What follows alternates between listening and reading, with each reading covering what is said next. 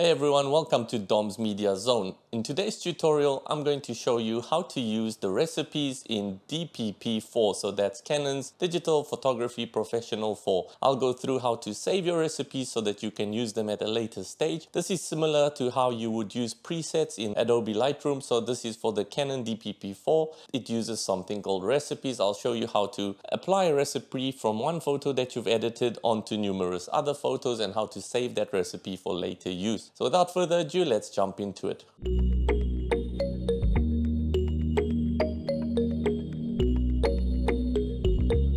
Alright, welcome to today's tutorial. I'm going to show you how to use recipes in Digital Photo Professional 4. So recipes work really well if you have photos that are similar. So basically, if you took many photos of the same kind of thing and you've already done your edits on one photo and you don't want to go and manually redo each and every one, you can then apply a recipe to the rest of the photos that are very similar. Now, the nice thing about recipes is you can also save them on your computer, and then next time you've got photos, you can name your recipes however you like. So for example, landscape, beach, ocean recipe, you could save that in your computer, and then next time you're editing similar photos, you can just apply your recipes. So now I'm going to show you two ways that you can use recipes. Both are really easy. So let's begin. So as you can see, this photo here in the top left corner, I've already done some edits to make it look a little bit better than these three here.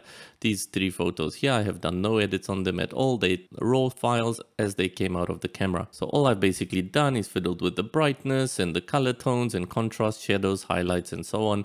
If you're looking for a tutorial on how to use Digital Photography Professional 4, I'll put some links in the description below this video. The first way to use recipes is to pick the photo you've already edited, and if you're happy with the way it looks, right click on the photo and then find an option called copy recipe. So you can just copy recipe, and then you can click on the photo you want to apply the recipe to, right click, and then paste recipe. And as you can see now, it copied all the settings from this photo onto this photo without us having to go and manually do this photo also. So now these two photos are already done and these two are not. So now I'm going to show you how to save a recipe on your computer for use at a later stage when you have other photos that you've taken and that same recipe would potentially apply to them. So I'm going to right click on this and then find an option that says Save Recipe in File. So I'm going to go ahead and click on that, and over here it opens up a default location, which is most likely your documents, but you can go into your desktop or your C drive and create a folder, whatever you like. So I'm just going to go create a new folder called recipes. And then if I double click on there, what is the file name? So I'm going to call this one, let's say beach, and then I'll click on save. Now what that does is creates a DP4 file in that folder that you've created, and then from there, if you want to use it at a later stage, all you're going to do is select the photo you want to use it on, and then right click on that photo and then select the option that says read and paste recipe from file. So I'm going to click on that option. It opens up the folder with your recipes. Click on the recipe that you've saved previously and then hit open.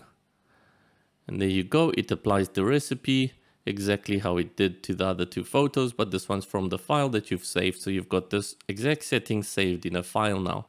And that's how easy it is to use recipes. Now for the last photo, we can do the same thing. We can either open it from the file or right click and copy recipe.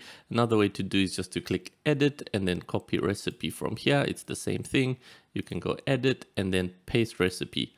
And as you see, it applies the settings exactly what we had in this photo are now applied to all our photos quickly and without manually having to edit all our photos. And that's as easy as it is to use recipes in Digital Photo Professional 4. Thanks for watching everyone. I hope you enjoyed this tutorial. I hope it helps you out. If you did and if you learned something cool, do give me a thumbs up and do consider subscribing to this channel. I'm going to have many more cool videos to come in the future. Thank you for watching. Take care, stay safe, and goodbye.